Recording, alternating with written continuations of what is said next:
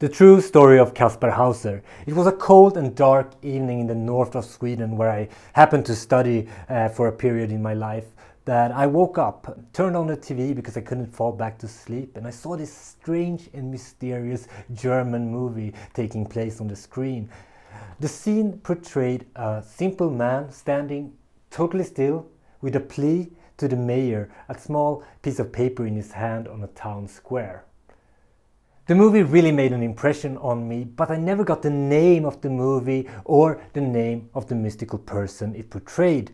And for the coming years I thought about the movie from time to time, but it took 15 years until I found out the name of the movie, and that it actually was a real legend and a real person that it was portraying. When I realized it was based on a true story, I decided to read up on it, and I picked up this book, The True Story of Kaspar Houser.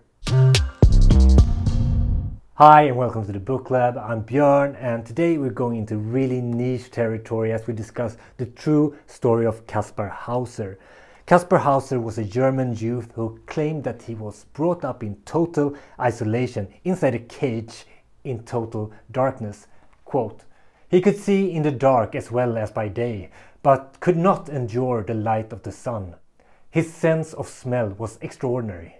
He also claimed to have magnetic qualities."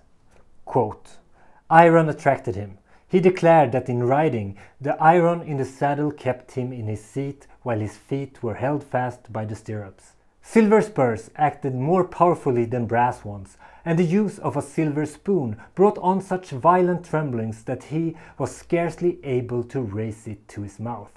Throughout his life, Kaspar Hauser was taken care of by different people with scientific interest, or who are just, often curious about this mystical character. I mean, this guy, he walked like he was a small toddler. He couldn't speak. Everything he said was related to horses of some kind. He didn't know who had left him here. This was an enigma. Kaspar Hauser was stabbed to death, most likely by himself, and this might sound weird, but he had previously used self-harm in order to get out of sticky situations. Common theory is that he did this to fake an assassination in order to be moved into the care of another protector. Many argued, understandably, that Kaspar Hauser was a fraud both during his life and after it, but in a bored upper-class society there's a lot of willing to believe in the magical and mystical, and of course people were fascinated by this guy. The most interesting aspect of this book is to speculate if Kaspar Hauser just was a sociopath and a narcissist, or if there's any truth to his background story of growing up in isolation, and if that environment caused him to act the way he acted. It is stories like these, like the story of Kaspar Hauser, that kindles a childlike wonder in me and encourages me to keep on learning and exploring. It's just fascinating, but the book is a bit dry at times. At the end it's more of a rant, actually criticizing other writings about the case.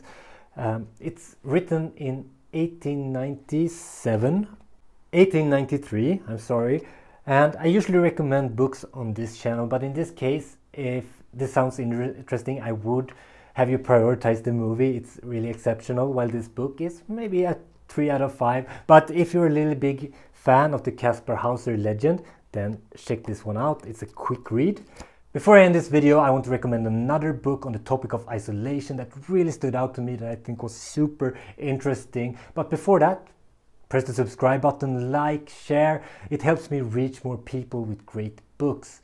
And that book is The Stranger in the Wood. It's about Christopher Knight, who spent a quarter of a century out in the forest.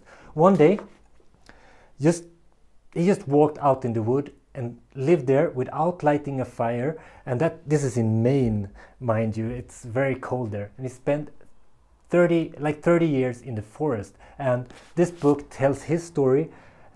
It's one of the great books, and I have a full review up on that. If you follow the link in the description, you can see that. Another upcoming review I have, this is a book that many people have urged me to read for a long time. It's The Alchemist. I finally started it. It's a fable about following your dreams. I will have a review up on that very soon. And actually, I was a bit skeptical about this one. I know it's very popular and it's easy to be resistant to very popular books, but I think it's a book that found me at the right time. I have so many notes in this one, and I would like to share my takeaways in the coming weeks. But until then, Björn out. Happy reading.